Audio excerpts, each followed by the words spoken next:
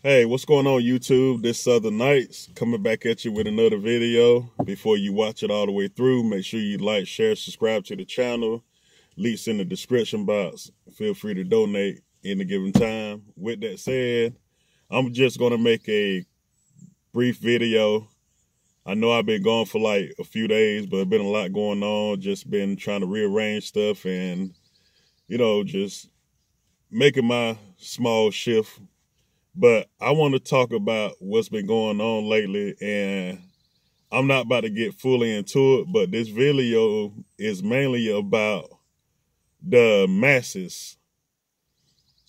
And the masses is finding out that the Democrat and Republican is basically one democracy. And what I've been saying, people starting to see, well, they've been seeing, but they actually started to feel it now. Because like I said, it takes for some people to go through certain situations to see what's the reality is when it comes down to the two-party system. And that's the reason why I did the compromise of 2021 to let y'all see that it doesn't matter. It's already was to that point, but it's really getting to the point where it really don't matter what political party you vote for. You see what I'm saying? But it's going to be the status quo going to remain the same. But and it's always been like that. But the problem was you had some people that was above it. You had some people that was beneath it. So even though you vote Democrat, Republican, you have some people that still benefited no matter what side got in. And on the lower spectrum, you have some people that it doesn't matter what party got in, they still suffer from it. But now everybody is here feeling the effects of voting whoever in right now. Because, like I told y'all, both of these parties is under their democracy. You see what I'm saying? So, technically, you have a republic, but the seats is being occupied right now. And this is why this is happening. On the original indigenous America behalf, which is Black America, which is the original Americans, the first Americans, is watching immigration come from every country and reap the benefits without the say-so. It's like we don't have say-so in the matter. It's like, so that lets you know the people in power is to a foreign government, because at this point, you can't say nothing about it, because at this point, they doing stuff and we don't have no say-so in it. Americans should have a say-so in it and what's going on, including the ones that had descendants in the Republic, whoever that be. So if we don't have say-so in the matter, sooner or later, you're going to have the whole world over here, and it ain't going to be enough resources to sustain everybody over here. And what's going to end up happening is it's going to collapse on itself. And the people in power just not looking at it that way. They looking at how can they benefit off of this? How can they get the votes? How can we benefit off of everybody that's coming over here? And I'm not saying that we have no problem in people coming over here, just not off the backs of us. Meaning that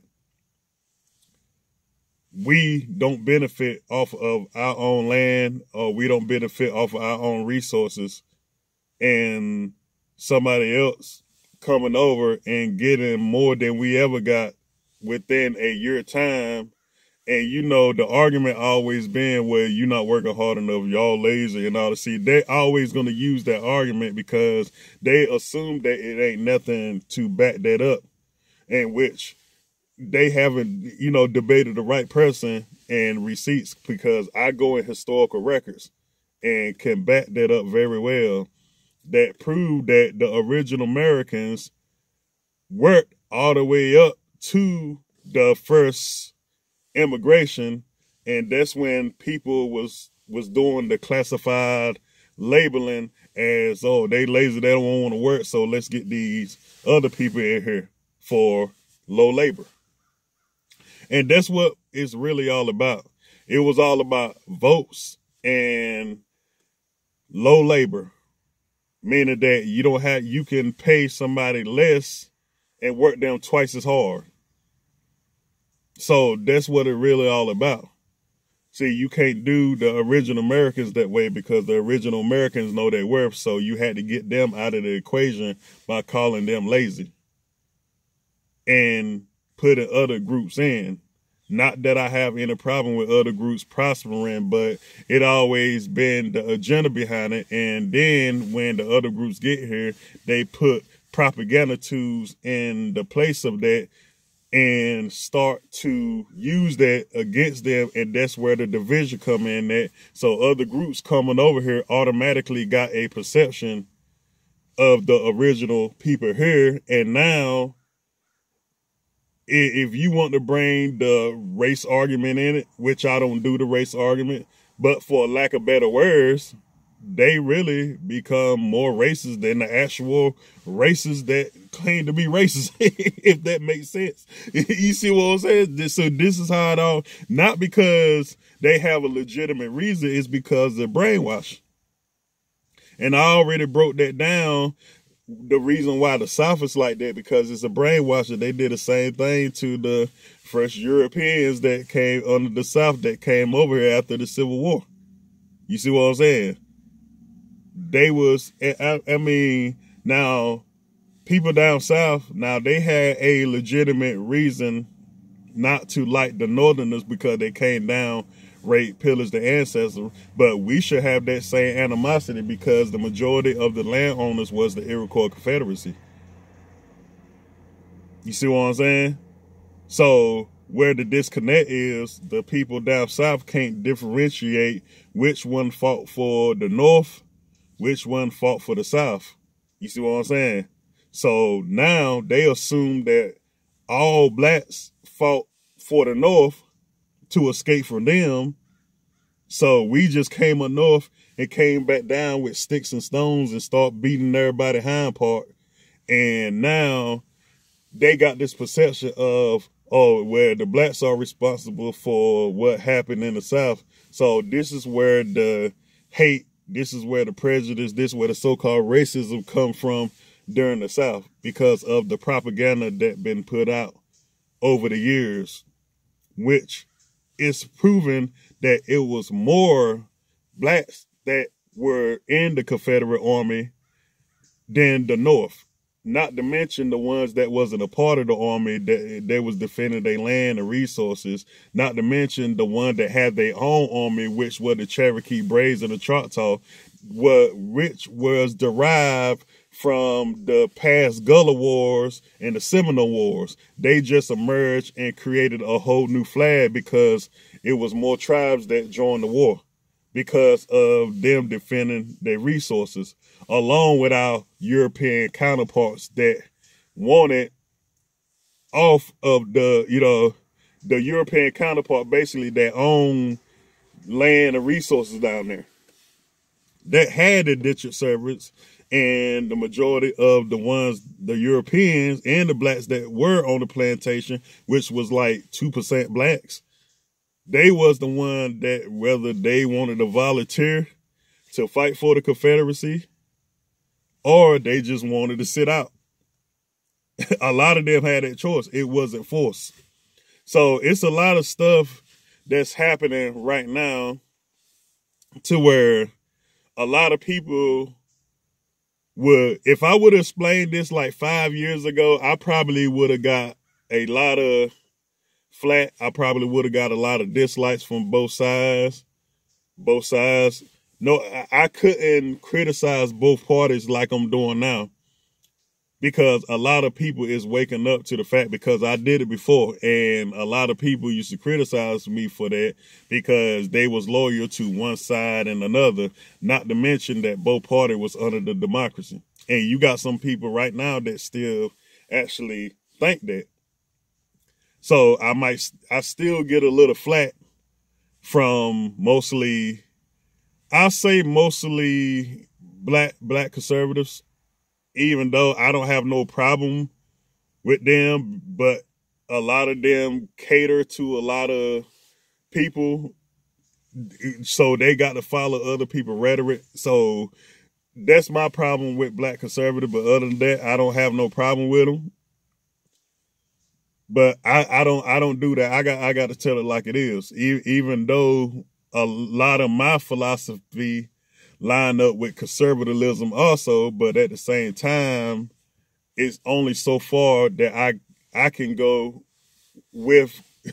So I got to call it how I see it.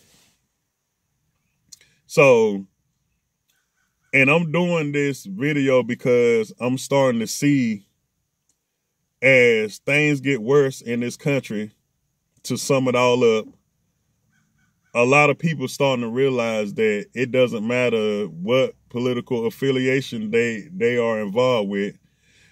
They all pretty much getting thrown under the bus. And that's why when I did the shift part 5, I named it The Compromise of 2021.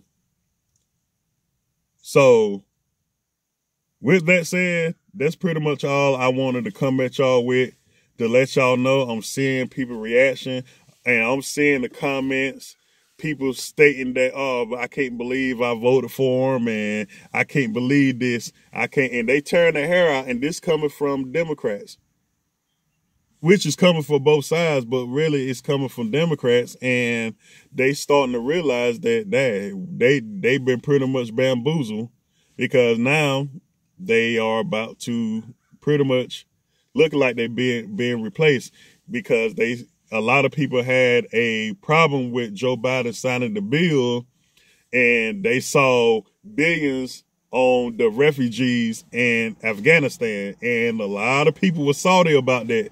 That's the main reason why I'm doing this video. That's one of the main reasons why I'm doing this video, because a lot of people salty about that, and a lot of people feel like they getting the crappy end of the stick. So, yeah, that's what it is. But once I'm going to start reporting some of the stuff that's going on. So once I see what's going on today, I'll come back at y'all, give y'all my take on it. But I had to do this because I just sat back a couple of days, took a break, and just not so look at the events, but look at the reaction of the people. So with that said, if you made it all the way through, make sure you like, share, subscribe to the channel. All my links in the description box. If you like the content, feel free to donate, and I'll catch you on the next one. Peace.